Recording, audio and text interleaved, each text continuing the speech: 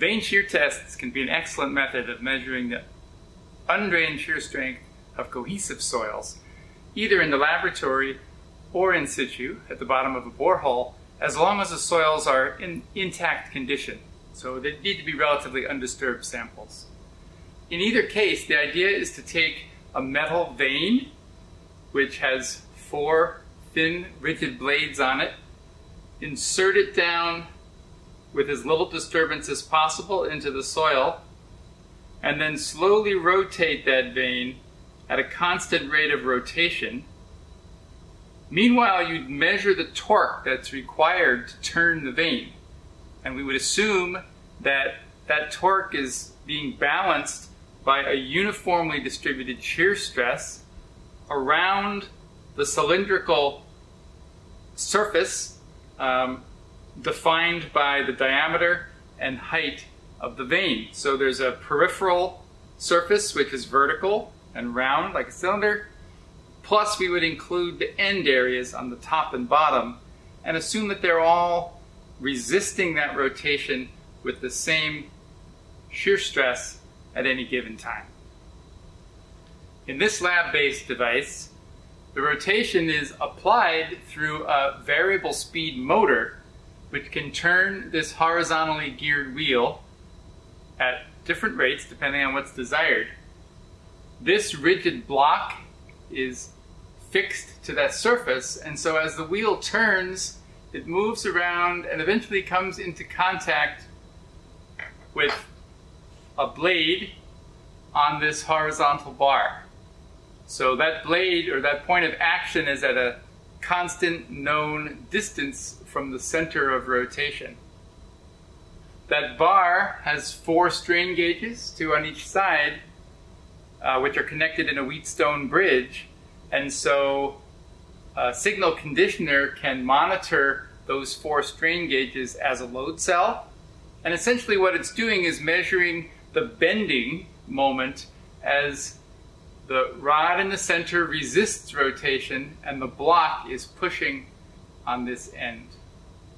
So those load cell readings can then be recorded to a computer at high frequency, and if we calibrate the system by applying known moments to look at the voltage output from the bending load cell, we can calibrate the system that way. That way we can look at the data file and interpret any voltage as a known moment acting on the vane rods. This is a 5-inch diameter tube sample that's relatively undisturbed, and we're going to use it for laboratory testing for multiple purposes. So we're going to want to compare the lab vane shear results with some UU triaxial results and a CU triaxial result that are all trimmed to this specimen geometry. So what we're going to do is essentially treat the specimen as quarters, and we'll run the lab vane in one quadrant of this undisturbed sample and save the rest of the material for extrusion later and using that for undrained UU testing and CU testing. So in order to insert the vane, we need to lift it up out of the way, slide the specimen underneath,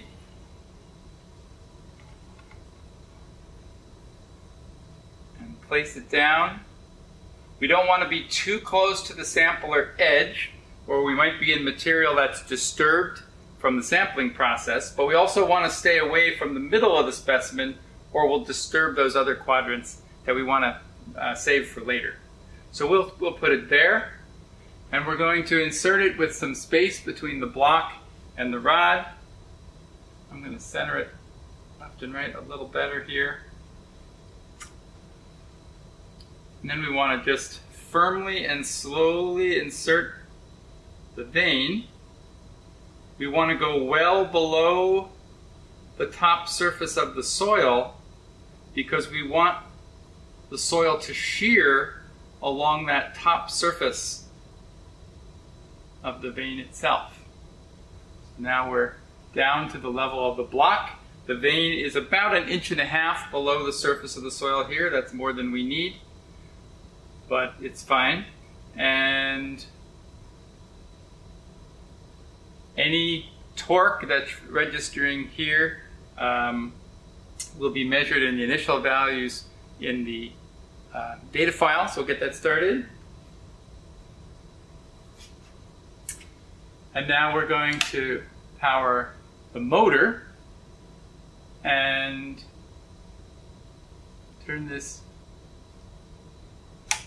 forward direction. And you can see the block is advancing here on the bar.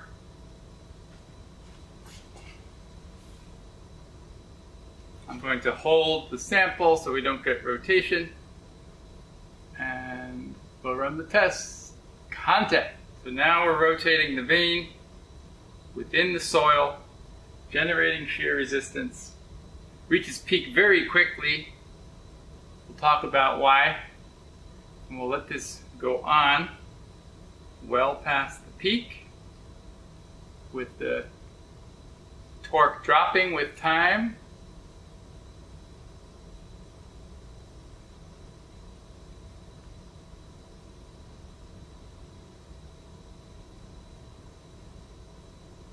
That's about 1/4 of a revolution. We're going to pause there for a second. And we've now already measured the peak shear strength of the soil when we saw the peak torque. The torque is directly related to the shear stress acting in the soil. One of the things that the Vane shear test is very good though also is for soils that have some sensitivity, we can measure the peak strength and then we can measure the residual strength very easily using the same equipment. So what we're going to do is rotate the whole system several times to give us a remolded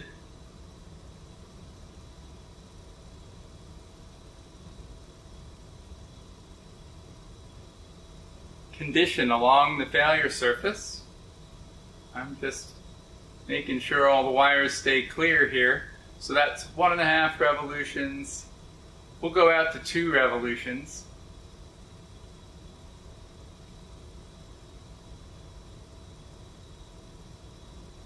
We're going to stop.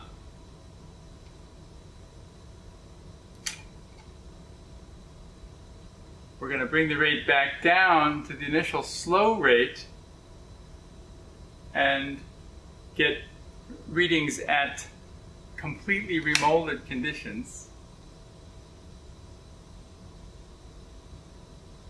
So this is at the same strain rate now, but after very large shear strains have been developed along the failure plane, so it should be out in the residual case. And so we're getting essentially constant shear resistance now. It's no longer dropping, it's down at a residual value.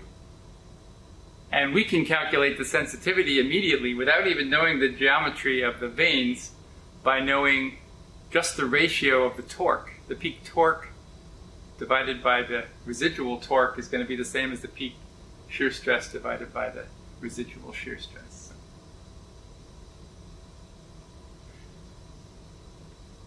Stop system there. If we were we'll remove this then, we'll take the sample back, put the plastic bag back on it, put it back in the wet room so we don't lose those intact conditions and the capillary suction in the soil. But we're going to relate this test, the lab Vane shear test, to the field Vane shear test, which would be run with a vane perhaps something like this, much larger.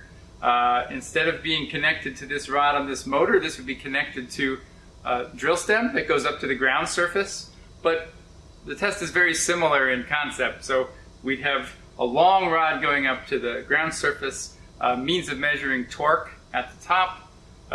There are fancy systems nowadays where the torque is measured very close to the vein, down at the bottom of the borehole, but a lot of systems aren't that sophisticated. As you can imagine, the larger the vein is, the more surface area there is, the more torque you need for a given shear strength, right? Because there's a lot more area on this vein. So the key quantity we need to reduce the data are the dimensions. The geometry of the vein provides the information we need for a constant that relates the measured torque to the shear stress in the soil.